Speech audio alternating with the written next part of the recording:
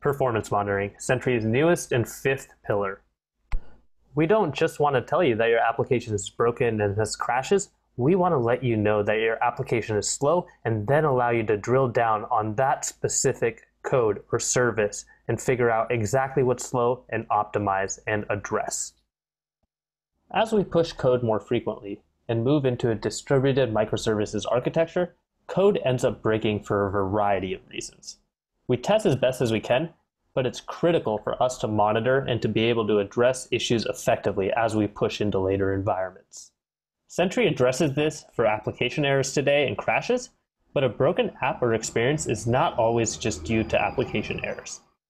Slow responses and long loading screens and inconsistent experiences drive users away, right? We've all been there. We use an app and we're calling for a service, we're trying to get food, we're calling for a cab, and it takes too long, the loading screen is up 10 minutes, you don't know if it's working, and immediately we switch apps and use a competitor, and we likely don't switch back ever.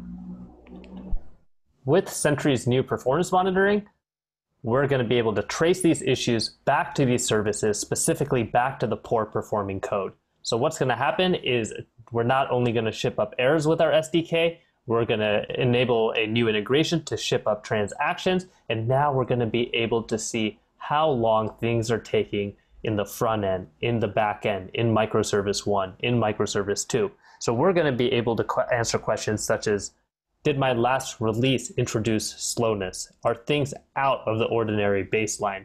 What's slow? Is it my back end? Is it my front end?